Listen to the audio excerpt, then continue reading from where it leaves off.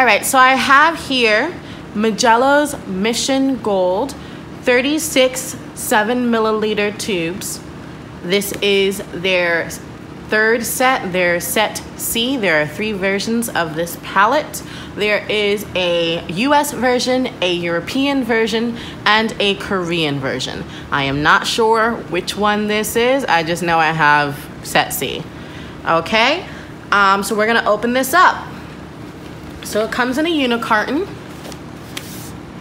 And Mijello is definitely known for their nice packaging and also their quality palettes. They do sell palettes on their own, similar to this, without the paints in them, that you can put paints from any brand. If we look here on the back, it does have a rundown of the colors swatched on there, their names, their transparency, their light fastness. We're gonna go over some of that information today, and I'm going to explain to you what that means. So let's continue opening up this palette. So now that we've taken it out of the box, let's see what it looks like when you open it up completely. Okay, so you have your palette, you have some pamphlets here. This one is an explanation for all their colors, a little brochure of all their colors, which I think you should keep. They have many different sets, so you should just think about what colors would be right for you if you're building a palette from scratch. This is definitely more along the lines of a pre-set up palette. Like, we're gonna set it up, but the colors have already been picked out for you. We're not doing that this video. I'll show you that in another video. Okay, so we have 5 keywords here. It says quality pigments and superior light fastness, color uniformity, exceptional solvency, non-toxic and non-chemical additives, cadmium-free cosmetic grade preservatives. Me personally, I don't mind cadmium colors. I actually prefer them in a way. You can get just as good colors without the toxic chemicals. So I do appreciate that they are thinking about the environment and thinking about the people and taking the toxic element out of it. But I have quite a few cadmium and other colors that have heavy metals in them, and it doesn't bother me one bit. Okay, so we have 4 packs of 9 tubes, and they are 7-milliliter tubes, so they're not full-sized, but I'm used to buying core watercolors that come in 5-milliliter tubes, and they also come in 11-milliliter tubes, whereas the standard tube for the watercolor, community is like 15 milliliters. So it doesn't bother me to have the 7 milliliters at all. This was inexpensive. I think I got it on Amazon for about $32, which is pretty good for the amount of tubes that I'm getting. Okay. And they're kind of like divided up into color classes. So it's like a color family here.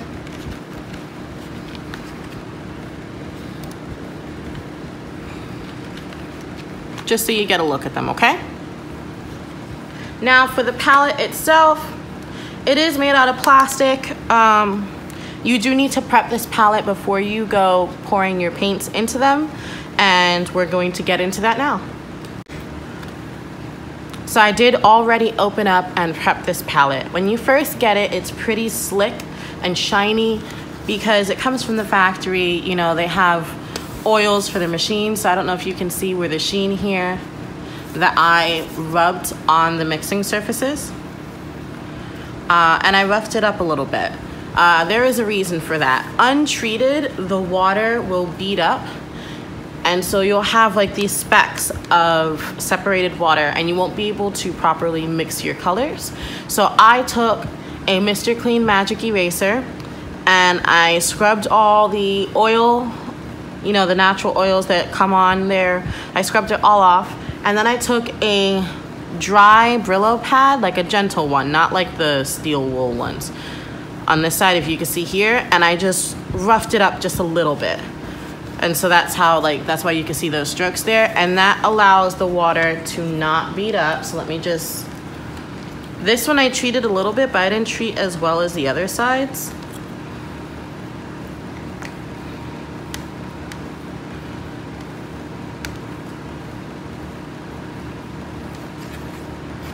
So you see what I mean? Like, the water here wants to separate more. I mean, I still wiped it down, and here I think I did the best job of it, where the water really does stay together. So that's the reason for cleaning and treating your palette, just so you can utilize the mixing surfaces, okay? So now that your palette is ready for you to place color, you have to take out your tubes and decide how you're going to place everything. Are you going to place them primaries and then secondaries? Are you going to place them as if they are in spectral order? How are you going to do it? I like to do it spectral order, rainbow order. You know, yellow, green, you know, yellow, orange, red. I just go down the line. So I'll have like the warm colors and then I'll have like the cool colors. Warm colors meaning yellow, red, warm browns. Cool colors meaning green, blue, cool purples. But then you have some gray areas. So you really have to think about it, because you can have a warm red and you can have a cool red. So to give you an example of what I was talking about, here we have permanent red, which if you look at the color on the tube is a very warm red. It's almost an orange. Then we also have quinacridone crimson lake, which is almost a purple. So do these reds go near each other, or do they go on the opposite side of the palette? That's for you to decide how you like to set up your palette. While I arrange the tubes, let me teach you about pigment numbers. Paint colors are made up of pigments, binders, flow agents, and possibly other ingredients. Professional quality paints have a larger amount of pigment, making them more vibrant and also more expensive. Paints can contain a single or multiple pigments. I prefer no more than 3 in a tube, because I like to mix my colors, and the more pigment combinations in one tube, the more muddy the mixes with other paints will look. Before the number, you will see a letter code. Pigment color codes. PY equals pigment yellow, PW pigment white, PR pigment red, PV pigment violet or purple, PB pigment blue, PG pigment green, PBR pigment brown, PBK pigment black, PO pigment orange, and I avoid using paints that have pigment white in them unless they are a pure white gouache for highlights. I don't like pastel colors. Some pigment numbers are commonly used and are well known, like PB29 is ultramarine blue. Now let's talk about light fastness. Light fastness is a property of a color, hue, pigment, or dye that describes how resistant to fading it is when exposed to light. The ASTM International regulates light fastness ratings. However, some companies use their own testing and rating system. ASTM has 1 being excellent, 2 being good, and 3 being poor. Every professional paint tube must have pigment info like light fastness rating, a warning if it contains heavy metals like cadmium or cobalt, and pigment transparency or opacity rating. Mission Gold uses stars for its ratings, and its rating system is the opposite of the ASTM standard rating. Mission Gold has 5 stars for extremely light fast, 4 stars good light fast, 3 stars light fast, 2 stars limited light fast, and 1 star less light fast. They also use symbols that represent transparent, semi-transparent, semi-opaque, opaque, non-staining, semi-staining, and staining, and all of this will be displayed on the paint tube for the color.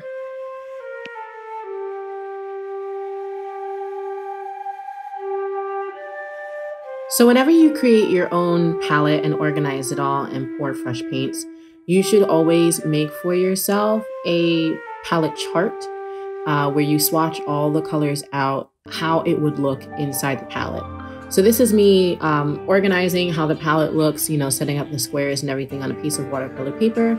And then once I have poured all the paints, I will swatch them out on this swatch card so I know what paint well has what color.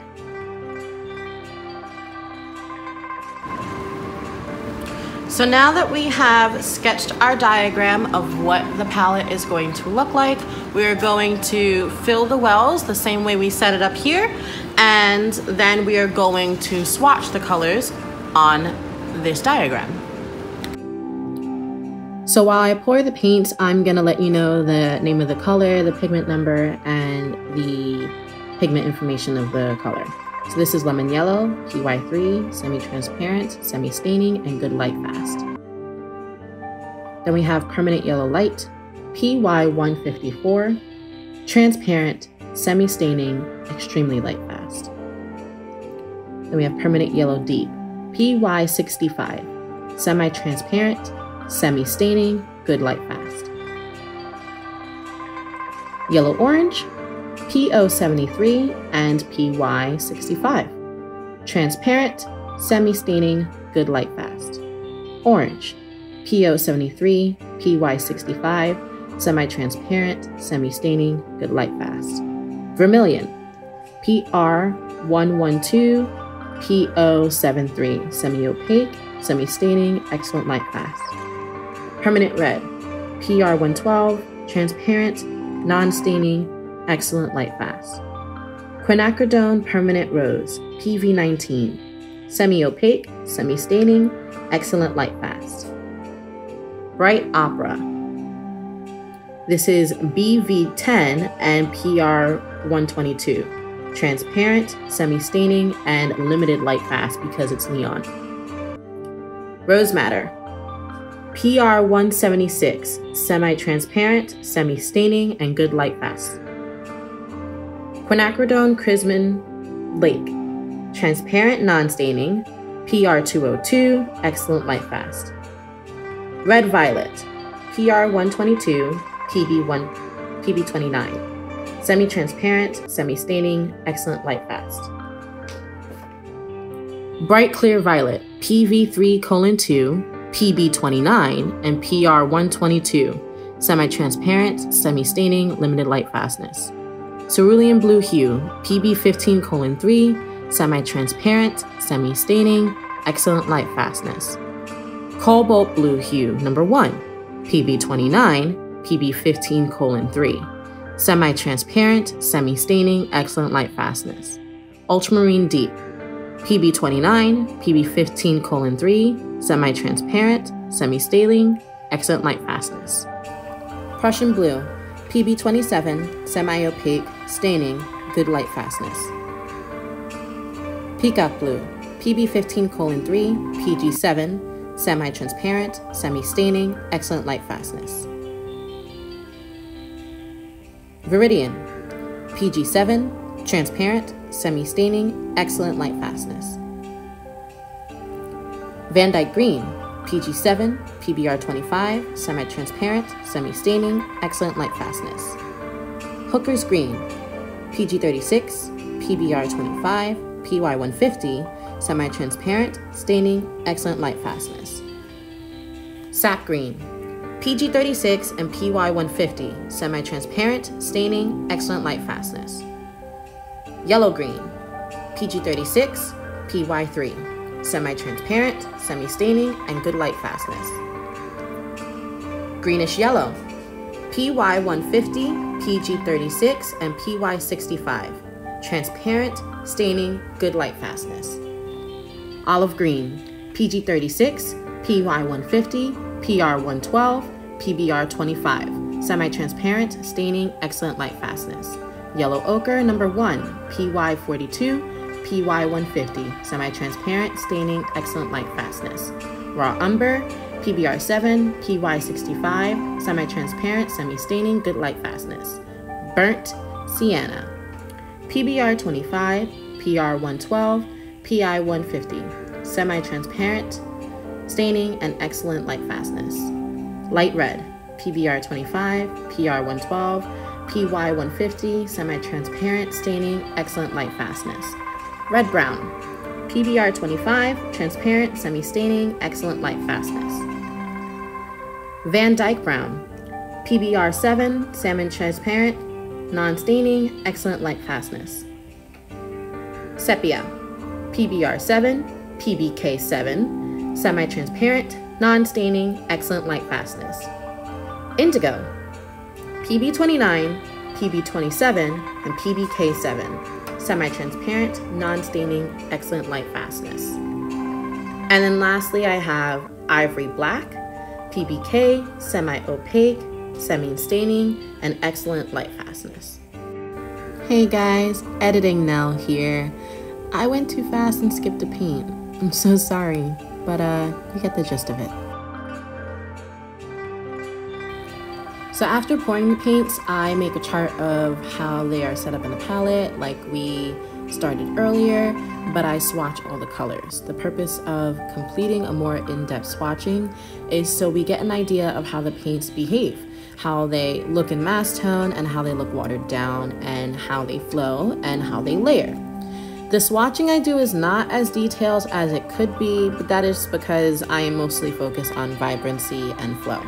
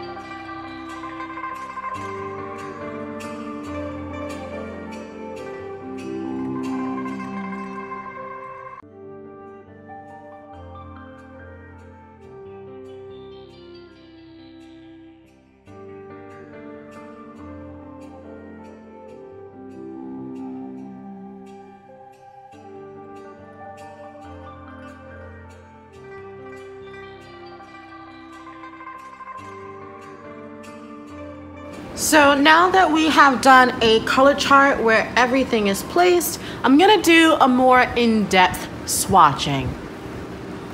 So first, I have all the names except for four that I'm likely not going to use very much in this palette. I have all the names and their pigment numbers written out. On those, I'm going to do a wet and wet wash, and then on the blank ones, I'm going to do a mass tone and then water it out so that you can see both.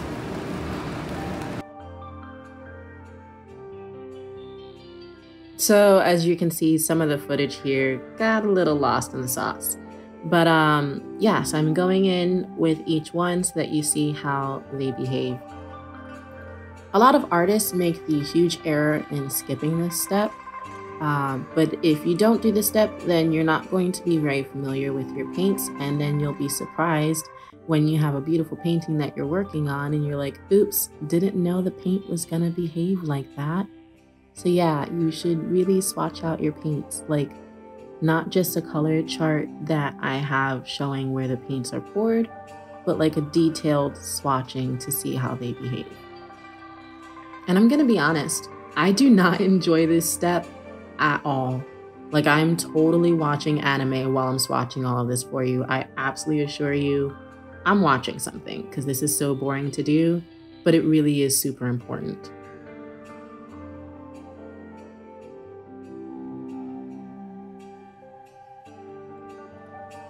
So while you watch all of this, let me just talk about the making of this YouTube video. So I filmed this back in July or August. Christmas was 2 days ago, guys. This video took me a very long time to produce. Filming by itself, I think, took me 3 to 4 hours, and I did it in one clean shot because I did not want to get out of the groove of filming. Once I get myself deep into a task, like, I'm like super focused. So I pushed on until I finished every single step. And then remember that once you go through all the swatching and stuff, that you do need to let your palette dry for 2 to 3 days. Like, just leave it open for it to dry. And I put a little bit of the tube into the palette, but I still have the tubes. Like, I could make probably 1 or 2 other palettes with the paint that I have left in the tubes. I didn't fill the wells completely using the whole tube. Sometimes I like to paint fresh from a tube and not dried paint, so I make sure to leave some left over. And I think while doing this part, I was totally watching Tokyo Ghoul, which right now is my favorite anime. I've seen it about 4 times within 2020. It's been quite a year, guys. You know, 2020 has been quite a year. And I don't know why, but I absolutely love Tokyo Ghoul, and it keeps me focused on whatever art thing I am doing. So yeah, I have that playing in the background, and then I just silence the audio for the video. So yeah, I'm just watching TV while I swatch. This video took a lot of technical information and vocabulary. So I did do some research, and I did have a written out script that I read from. So I'm sorry if, like, in the beginning parts where I'm giving you like important information, if I don't sound like I'm flowing very well, but I had like 5 pages of notes. I worked really hard in this video. But I've noticed that when I watch YouTube videos, I actually do enjoy when the artist like tells me important information and then like switches the vibe to just like talking to me about stuff and talking to me how they made the video. So yeah, I'm just giving you guys the relax, rambling now. I'm literally just sitting here talking to an iPad. All right, so let's talk about these paints a little bit. I'm gonna be honest. So in the few months of having this palette, I have not used these paints very much. I have played with them a little bit, but I think I'm still adjusting to painting with them. The first professional paint I ever bought was Core, and they are very much not like traditional watercolors. They don't behave the same. They have a lot of flow and they're very staining. Then I bought Mgram, which have honey in them, but they also have a lot of flow and are extremely staining. And they honestly behave a lot like Core, they just lift a little better. These Mission Gold Mijello paints behave nothing like those other two paints. They lift up very easily even when I don't want to.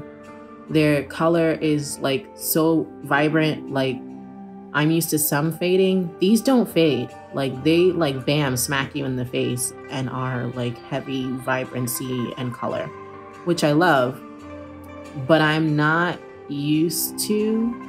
So I accidentally make colors too bold and they look a little garish at times. So I'm adjusting.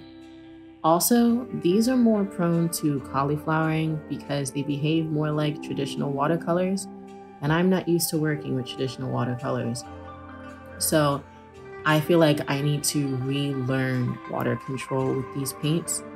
And I really do need to discipline myself because these are excellent paints. The problem is not the paint. The problem is the artist. I have not adjusted. Learn your paints, know your paints. And I've gotten very accustomed to one way of painting. So now I need to learn a new way of painting because these paints are excellent quality and they were rather expensive. So yeah, I should use them. And the colors are so beautiful. They really are. I've done a few different portraits and paintings with them and the colors stayed extremely vibrant. So why did I buy these paints if I was happy with my Core and M-Gram paints? Like I really didn't need these paints at all, but I wanted to attempt to work with watercolors that did not flow, that stayed exactly where you put them.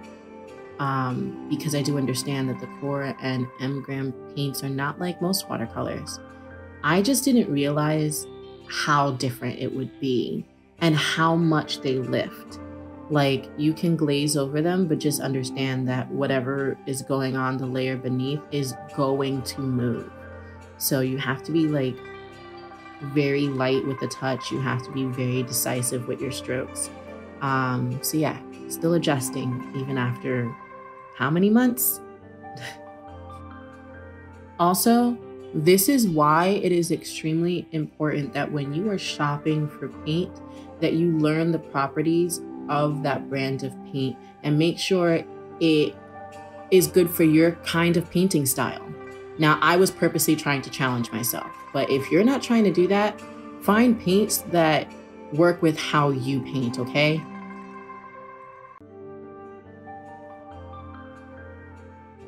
So now that I have swatched everything out, we have to let this dry and let those dry.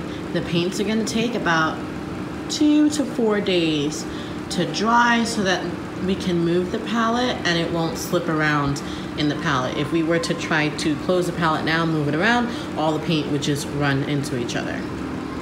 And what happens when you mix all the colors? You get a version of black.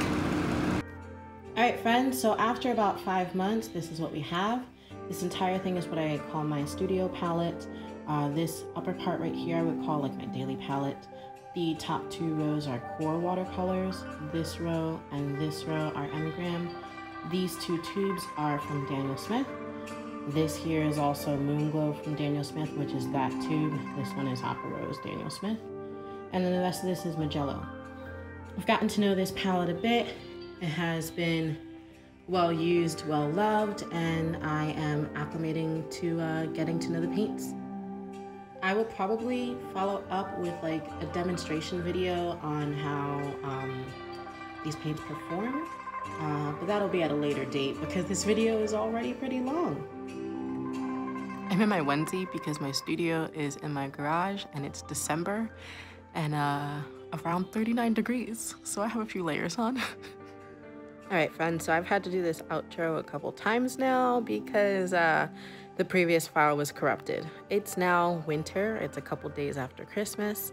When I first started recording this video, it was back in July, I think July 15th. So I took a very long time to get this done, but I'm glad I'm wrapping it up now. Please remember to like this video, subscribe to my channel, and hit the notification bell for updates every single time that I post. And thank you for watching this video, friends. Happy holidays.